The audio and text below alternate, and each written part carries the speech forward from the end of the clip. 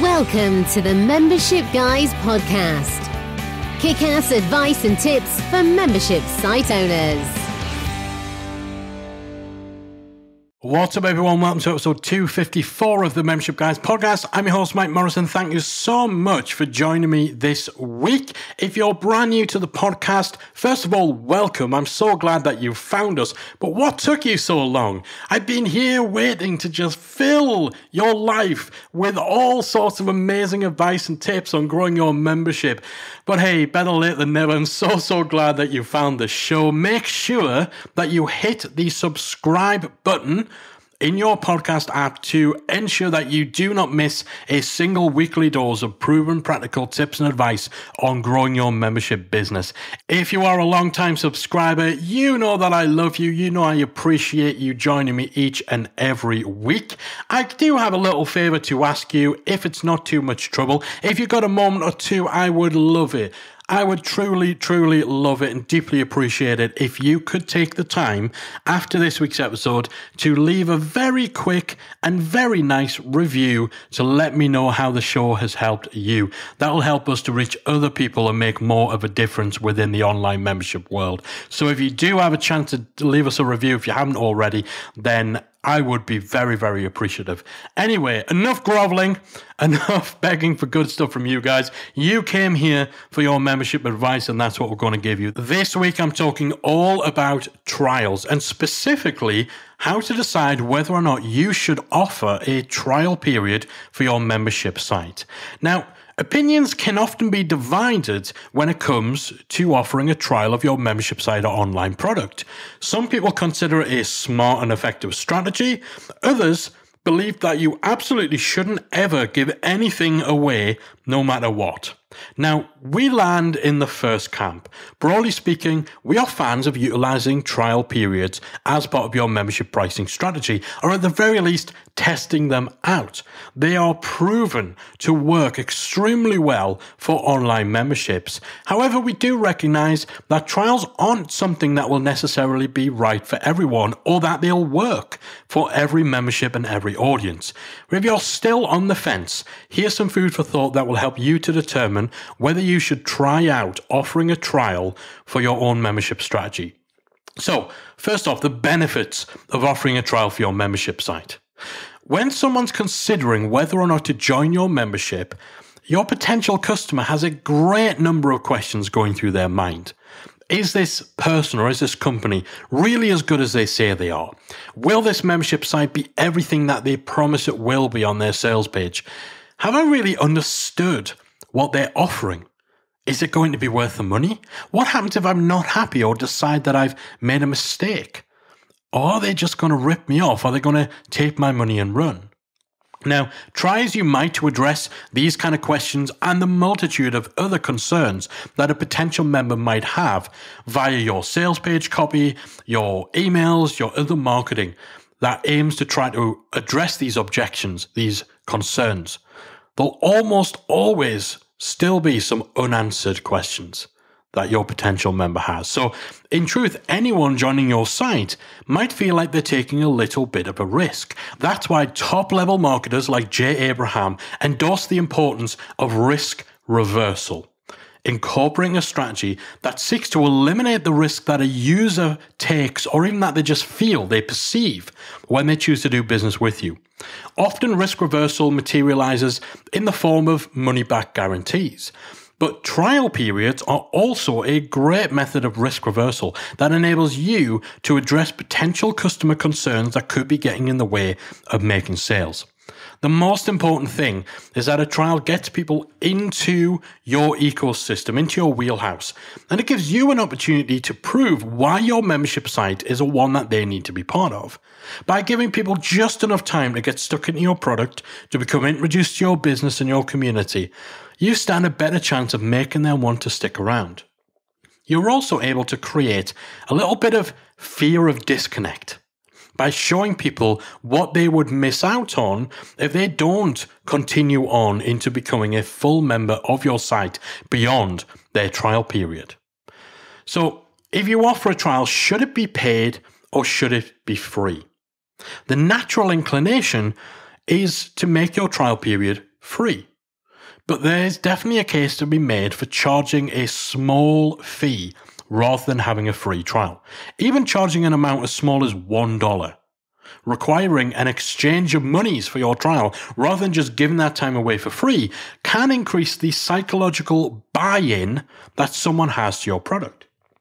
It can also be a means of filtering out the freebie hunters who have no intention of ever becoming a full member.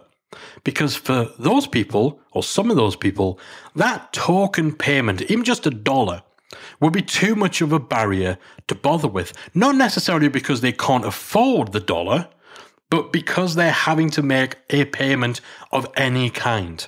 It's just a little bit of added friction to turn away the freebie hunters that isn't such a barrier that people who actually are genuinely interested in your membership won't sign up.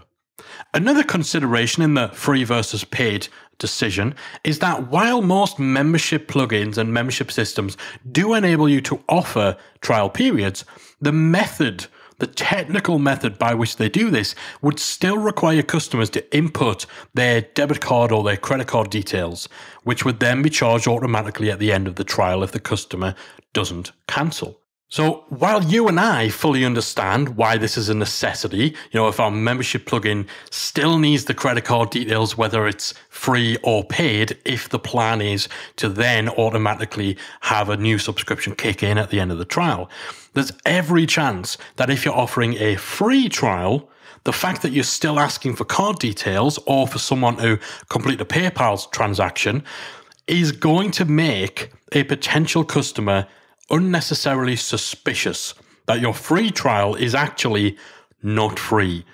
It's a bait and switch, or that they won't be able to cancel.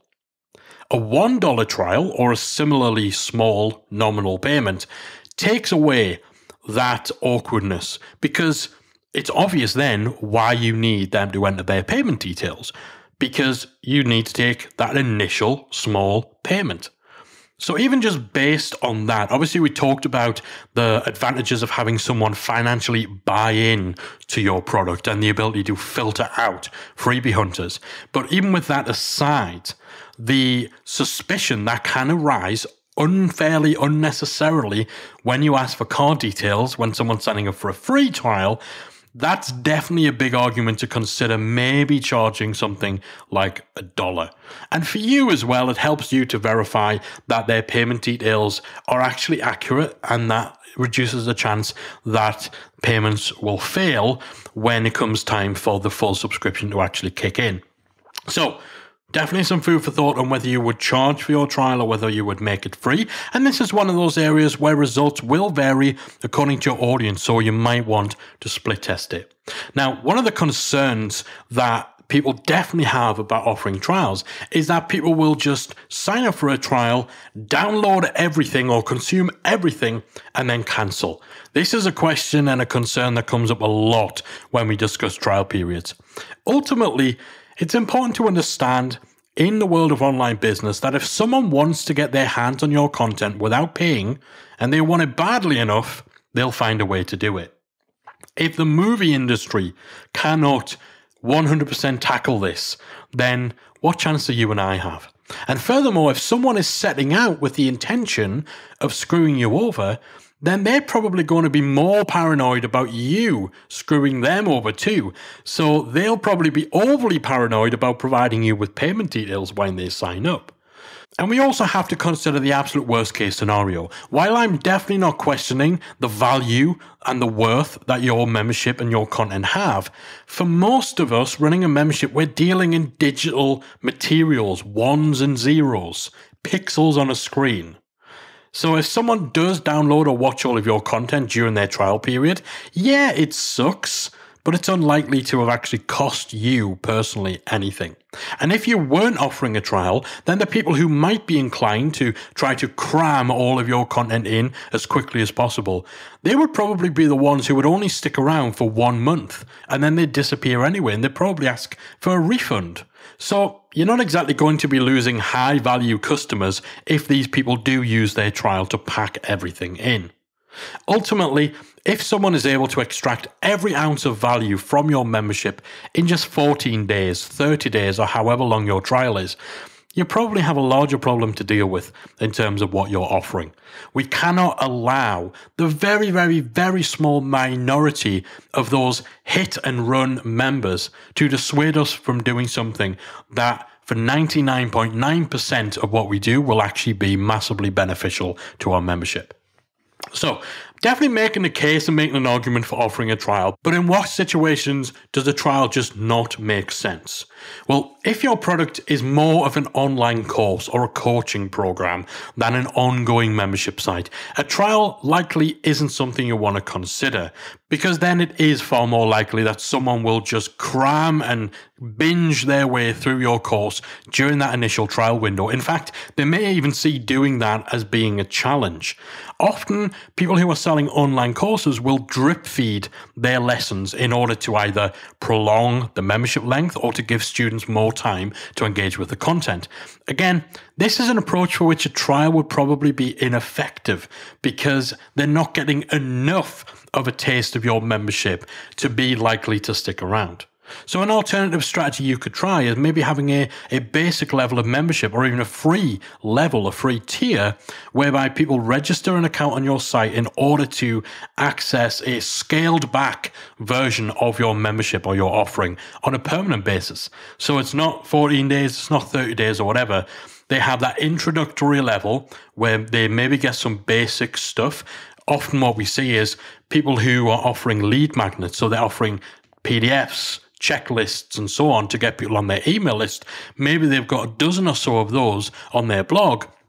Often what they'll do is they'll create a free membership level and then put all of those PDFs into that level. And also maybe there's a free Facebook group or free sections of a forum. So it's definitely a scaled back introductory version of what you're offering. And this gets people into your community and it gives you a means of exposing them to your main offering and encouraging them to upgrade to their membership. So if you really, really want to have some sort of free or low cost access available to your membership, but a trial doesn't make sense, then an alternative is definitely to consider having that free or that basic low cost membership tier instead. And the great thing with trials is that they're easy to test and they're easy to set up. Any membership plugin worth its salt has the ability to offer free or paid trials to your audience. It's a basic functionality that is typically very, very easy to implement. And so because of that, you can easily set up a test to see whether a version of your membership with a trial sells better than a version without. You can run this as a one-off promotion. So for this week only, we're giving you the opportunity to sign up for a 30-day trial using this special promo code. If it works really well, fantastic. You can then consider making that trial a permanent part of your membership strategy. If it doesn't do very well, or if you have too many issues, then no harm done. It's been a self-contained promotion. You've done it once and you never have to do it again. And if you want to get really fancy, you can split test. So you can use something like Google Analytics, which enables you to do a split test where half of your traffic goes to a sales page with just the regular sign up option, and the other half gets sent to a sales page with the option to sign up for a trial. And then you can just crunch the numbers. Which of those sales pages generated the most signups, and how well do the people who sign up on a trial actually convert into full paying members?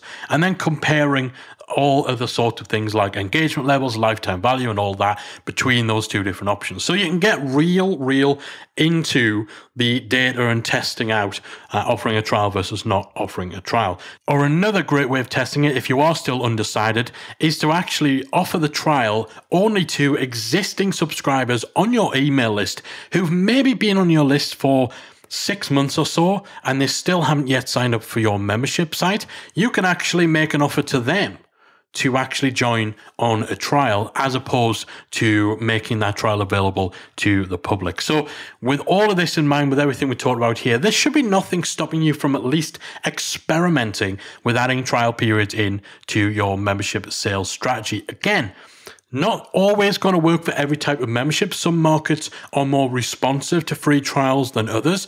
Some audiences are more risk averse and therefore more in need of risk reversal techniques like trials, like money back guarantees, and so on.